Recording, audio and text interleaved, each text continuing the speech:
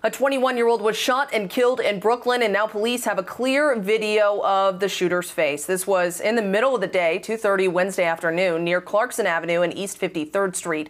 The suspect is on a phone, standing on the sidewalk. The 21-year-old victim rides up on a city bike and is shot multiple times in the body and left arm. The victim was pronounced dead at Kings County Hospital. If you have any information on the suspect, call Crime Stoppers at 1-800-577-TIPS. Katie Johnston for CBSN, New York.